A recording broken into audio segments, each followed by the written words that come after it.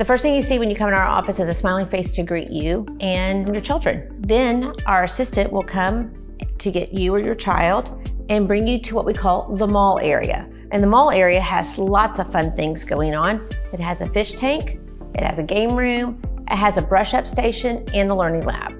Then we head down to the open bay, and that's where you'll sit with other kids. You get to watch a movie while we pick out your toothbrush, your toothpaste, your fluoride, and the hygienist will greet you to clean your teeth. So when we're done with the exam, we'll meet with parents and the child in a consult room to go over our findings and maybe look at x-rays together. And that's where we'll make the next appointment if need be. Last step is checkout. That's where we get to make that appointment that we'll see you back in 6 months and make sure that all your needs have been met.